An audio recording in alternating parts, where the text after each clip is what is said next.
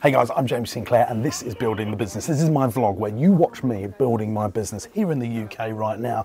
And this is episode 2 of this vlog. I want you to really hone in on this one. Is at the end of the video you'll see me negotiating with our partners in Denmark on pricing and negotiation. I think it's quite a rare thing to see that on the internet. If you like what we're doing, make sure you hit subscribe, give me one of those as well, and comment below as the video's going on. I'd love to know what you're thinking as we build the business. This is Building the Business. Let's go. Oh God, this is just one more question. I will answer this. We'll try and teach your son about business and entrepreneurship. If my son Harvey or my next child that's on the way has a real love for business and entrepreneurship, my God, I'll teach them everything I know and help them till the nth degree. But only if they want to and they have the heart and the mindset to do it. If they don't, then I won't expect that of them. I have no expectations of my children taking over this business or any businesses or anything that I do. I'm happy for them to be shareholders and owners, but I will only allow them to run it, manage it and lead it should they want to. I have no expectations of my children having anything to do with this business unless they want to. And I think there are so many family businesses, especially in the farming community, that expect their children to take on their business. Some people just want to go and work for someone and they want to work to live. Not everyone wants to live to work. And I think that was a great question to end this on. Maybe we should talk about that more in some videos, Chad, because I think that's a real powerful thing. 3 new subscribers, 224 views. Be a landlord, they said. It'd be easy, they said. Please just let me know that one of our properties in Brentwood, in Essex, we had some workmen there and they've pulled a pipe up and it's literally like the Rainforest Cafe inside the house. So Tracy's going to do with it. I haven't had anything to do with that, but she is processing that. And that's the power of a team, really, is being able to get more stuff done by having people around you. Michael over here, just come and have a little look through this screen here. Michael is negotiating a new partnership with a property agent, see if we can get that over the line to manage all of our properties and a mortgage brokerage. And then me and James Burt and Chudlington are now off to and do a photo shoot for all of our new promotional shots, and we put these on our thumbnails on YouTube, etc, etc. Hey, yeah, yeah, yeah, yeah, yeah, yeah, yeah, yeah, yeah, yeah, yeah. Whoa! That's how many outfits I'm in today. We could be there a while. It's just a next jumper, Jathan. Next jumper, Nathan. You didn't give me much. Next jumper, Nathan. Shirts, something Nathan doesn't own. Right, who's driving?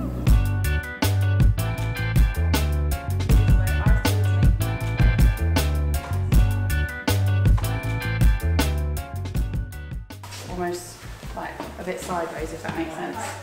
Like sitting on it, but on the side. Well, that. What do you mean? I think she means like kind of like this.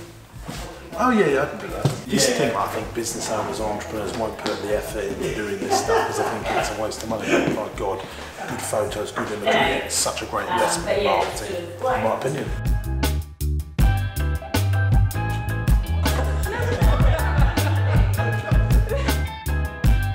So guys, just done all the photo shoots, all the different outfits, because throughout the year when Chance makes all of our videos, we need all these marketing shots when we're going speaking, they ask for stuff. It's just good to have the right gear. Thumbnails on YouTube where I can get all the expressions, it increases our click-through rate. And Chance and Mark, we work all that stuff out so that we get more people to watch our videos, and that's what we're doing. We're not filming this until we have 100,000 YouTube subscribers. Whilst we've got that, so there's 3 properties. There's one in Bournemouth that we're buying, which is a block of flats, one in Altrincham, which is another block of flats, and a house in Stoke-on-Trent. Then we're doing them in 3 different ways. The Altrincham is a bridge. We've got the bridge and I've instructed the bridger and they're going to be in touch with you soon. I just wanted to introduce myself, say hello and say, do you just want to keep Stoke-on-Trent? Yeah, we'll do that then. What's the company name? What's the new company we've just set up? You know what I'm asking about? Yeah, he does, Please. doesn't he? Please. He's sitting there Please. thinking, I know exactly what they want, but until I get my case number. What's that? You know exactly. You know I've been speaking to you for weeks about this. You know exactly what I need. I don't know any case numbers. So why have I got to pay fees twice on that? I'll pay the fees for that one. But you've got to pay the fees to purchase it. I'm now going to ring Heather and just see if she understands the solicitor that does everything for us. But I'm trying not to give it all to her because she's doing this industrial estate we're buying. And Why are you on the phone? Ask her about that change of tenancy agreement. she's doing other stuff for us, and I don't want to bombard her. Whilst I've got you here, I've got a couple of projects I just want to quickly talk to you about. Yeah, well, I'll try and see what I can do on that.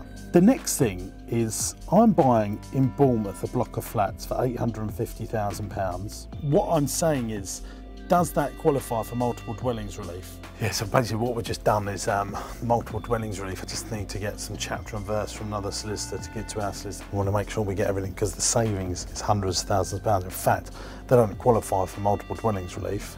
That changes everything, and it means possibly we can't do it. Sometimes you need to get another lawyer that specialises in an area like stamp duty to write a letter to your lawyer telling why that happens, and then everyone gets comfortable around it. Because it's complex, that's what we're doing. Nearly every country in the world you can listen to this, and I'm joined here today by Nathan Winch, who was my co-host really on the YouTube Superstar documentary. I was looking for it, mega hit. Hello. Clocked up thousands of views. Yeah. Thousands of views. Jamesy Burt's in the background. You can say hello, I'm sure. Hello. Hello. Chads is there as well, filming this so we can leverage the content, get it visually as well. Chads, give us a hello. Hey up. Hey up. He's from up now. If you want to build a property empire, if you come and go to some seminars, read some books, listen to some podcasts on property, I think you will be able to leverage your money better, find better return on investments, find better investments that are going to cash flow you more. And that's what we sort of demonstrated in our documentary. I suppose, Nathan, my question for you is, if someone had £100,000 to invest in property, how many properties, how much cash could you generate them knowing your methods? Per annum, what would their rent roll be?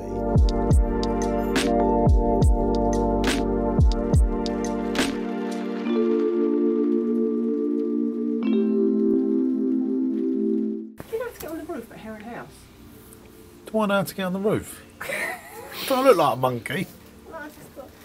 Oh, people are like this. I wish you'd have got that shot where Michael was going through all the companies. I'm sure you got it. No, I you didn't. were standing there. The worst thing about it, everyone else's audio is worse because you were eating, you were chewing on those sweets, driving me insane as I was editing that. Really put on weight, and Is that what you got from that video? Fantastic. I love watching it. Really, the only concern that I've got is there's not, there's no narrative throughout it for people to stay watching. Like they're entertained, which is fair enough. Like there's a couple of jokes and stuff, but there's no like if they start watching it in 1 minute, there's no reason for them to keep watching it 8 minutes in. No, so we'll do that through the narrative going forward. I don't think they'll get better, but it's a good start. We need to say this week I'm planning on doing this, this, and this. I don't really like doing things just for one-off. What can we do to... Then we could still use it for events. Easter. So we could call it the Alpaca Barn. I don't know how... So they just walk around? So yeah, so how we can do it, and then one of them as a meet and greet, come in, park up, wow, there's an alpaca. Yes, I can feed the alpaca, take a photo of alpaca and then come in. Included, could everyone, if they wanted to walk it for a bit? So the two, sorry, could they handle having 100 people in for lunch? So we just leave them to walk around on their own? The alpacas, yes. So we would. And you're like on a date. I mean, this is date stuff, isn't it? This is date stuff. Yeah, this is incredible as an experience. Alpaca burgers. Eating my brother. Could be charging everything for £30 a head for the experience. Yeah. It's too cheap, £30 a head. A 3-course meal's £30 a head. We're talking like breakfast. We could add It's so no much. real difference to having a dog in a pub, is it really? No. Because if you just said we're doing the dog cafe, no, I'll have to go home. But this is no real difference, is it? Because it's unusual, The isn't it? imagery and the marketing, it would just be incredible. I love food. You know, I love restaurants. They're my favourite things in the whole wide world. But they're also very... A little throwback, so this is obviously here. Because in my mindset is like, we ain't going to be wanting to do this in October half term. We're going to want this for catering in October half term, aren't we? We're going to want this for catering in Easter still. Yep. What we're going to do in October half term for the Halloween. Really simplify the delivery of the food, but make it like so. You know, like people like eating out of baskets, don't they? You know, so something like that. Where we can. So you're booking this. because you're going to eat with an alpaca.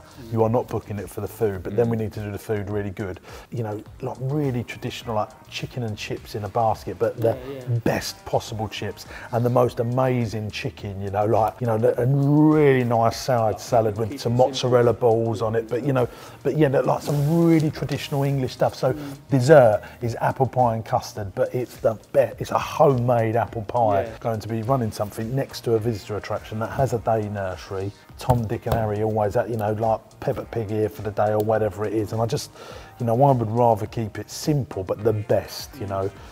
And then we've got to contend we're going to have 3 alpacas walking around at the same time, you know, and that's... So off to Stansted Airport tonight. Got a cheapo Premier in. Was flights at 7:30, Stansted Airport. Terrible security, terrible, worst airport ever. We're going, a team of 5 of us going. Chuds is going to document everything. FD's coming, getting very serious with the numbers. MD's coming, getting ready for the operations for launching the biggest teddy bear company in the UK when it comes to Make a Bear in 2020. So we're finding partners to really grow that business. You're going to follow the whole journey. Come on, let's go.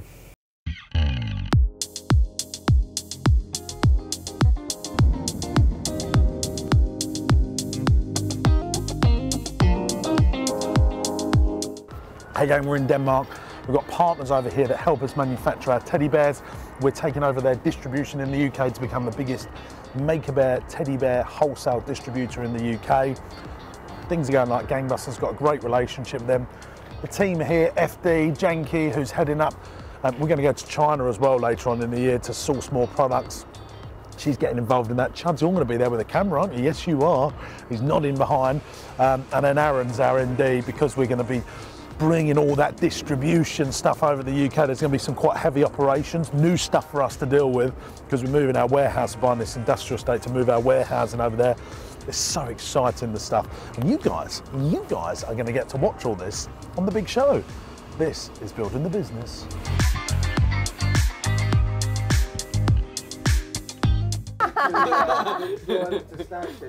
Good. Get out on shot, Chad. Why have we got that? Sex appeal, that's fine, mate. Sex appeal.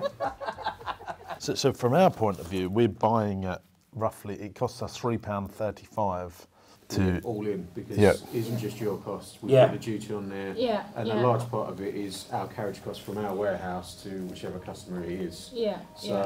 And that doesn't even include the warehouse handling costs. It doesn't include any of Janky's time, our time, flying over here. Well, the problem is, what you've got to remember for this though, is a big part of our retail plan is to have this range. I want to have, obviously, the lowest amount of stock I can get away with, because that's going to be a lot of cash outlay. We've got to start that somewhere as well, so it's not just the financials of it costing me the actual stock. It's the simple fact is that with this warehouse, we've got tenants in there. I want the warehouse to be as small as I can get away with. We had an order, you would send it to us and we would distribute it from the UK next day, so your customers are going to love it. Stage 2, we then take it and integrate it into our website. We just have a business that operates really October, November, December, and does very little throughout the rest of the year. You're bigger in the summer, it's an instant solving to our problems, and then we've got a bigger business where we can employ someone full time then to go out and sell it. But we're using the cash to, as I say, set up so many different ventures. I've just got a ring fence amount of cash for this one at the right time. Now that's before warehousing costs and before our team's costs, so all of this. So to get it to a customer is £3.35 and we're selling it for £4.80 on average. So it's £1.45, but then out of that £1.45, warehouse costs and all of our time. Insurance, and then you've got rent and rates, and then you've got repairs for the warehouse, and you've got maintenance of the warehouse machinery, and then we've got advertising costs. It's simple. Basically, if we do sell about 100,000 bears, so it's about 145,000 gross profit, whole lots at this moment in time being sucked up by your overheads.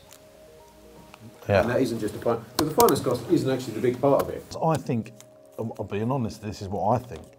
I think you should say, well, actually, they're spending a lot more with us, and they're going to spend a lot more with us. I think that it's a combination of getting the price down, but also I think you should bring your percentage down a bit based on the volume of sales that we're doing. So if we go under a certain amount, we'll Harry on pay this 25%, but the reality is we're probably going to do £1 million a year with you without working very hard at that. And I think, you know, from the base of fairness that you look at that as well. Would you like a cuddle or? Lunch was lovely. Yeah. This is better. Yeah, you put this in now. Yeah, that's the sound module, yeah? Here the sound. And it's actually the inserts. We want to say it's kind of the inserts. Here, just for the movie here. Then you can bring it home. Yeah. Super. Lars was being filmed, who's our partner here in Denmark, because he's won a major business award for building this fantastic company, who we're partnering with to be the distributor in the UK to help us become the best and the biggest in the United Kingdom, give us more firepower. It's a great deal. I'm so pumped about it. And we're just crunching the numbers right now.